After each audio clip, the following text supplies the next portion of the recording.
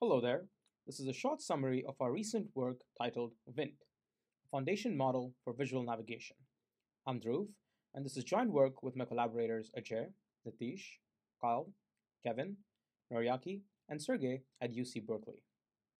Rather than training an individual policy for each of the robots and navigation tasks that we may be interested in, we instead combine all of these datasets into one large heterogeneous dataset that contains data from all data sources we can get our hands on and try to train one large navigation policy from this combined data. Our model, the Visual Navigation Transformer, or ViNT, uses large visual encoders and a new transformer architecture to learn a cross-robot goal condition policy. ViNT contains 30 million trainable parameters across the convolutional and self-attention layers and is specifically designed to be efficient and run in real time on all of our robots. Our proposed architecture enables some very interesting downstream applications, including kilometer-scale exploration of previously unseen environments on novel robots without any data collection or fine-tuning, and adapted to a variety of downstream tasks. To explore novel environments, we pair ViNT with a large generative model, an image diffusion model, to propose goals. The video below shows the current observations on the left, with the diffusion subgoals visualized on the right. These subgoals are spatially grounded using ViNT to translate them into future action proposals shown in the yellow overlay. To incorporate these subgoals into a global planner, we score them using a goal-directed heuristic to find the quickest path to the goal in previously unseen environments.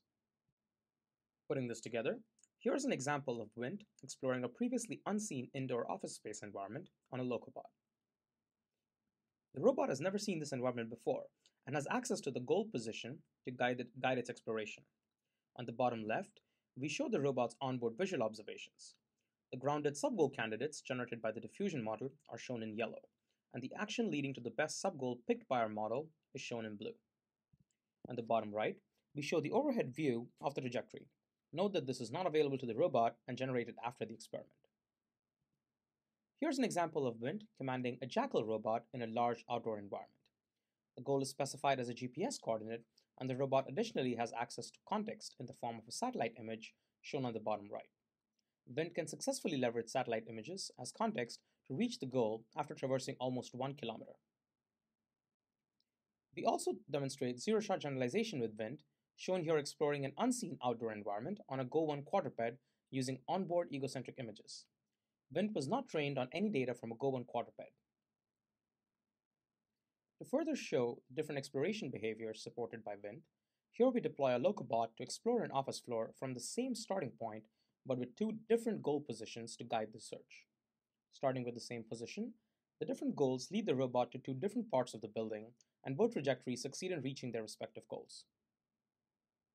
Despite only being trained with a simple self-supervised objective, ViNT demonstrates interesting emergent behaviors, such as navigating around dynamic obstacles and pedestrians.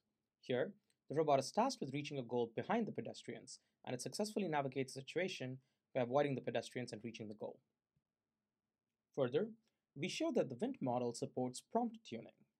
Concretely, we utilize the fact that the transformer operates on abstract tokens, one of which contains goal information and is encoded from the goal image.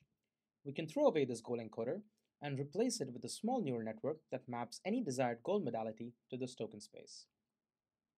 The rest of the model already has pre-trained weights and stores strong navigation priors as learned from the training data. This allows us to quickly adapt the model to new tasks and goal modalities with very small amounts of data. To demonstrate this, we push the model to its limits, on-road driving in a simulator. Rather than the goal space being fine-grained image goals, we adapt the model to take as inputs high-level routing commands as shown on the right. Using prompt tuning, we show that the basic navigation affordances learned by ViNT can be adapted to this new task using a very small amount of data. Thank you for your interest in our work, and please check out the project page for more videos. The implementation and deployment code for ViNT, as well as pre-trained model weights, will be released on the website in the weeks to come.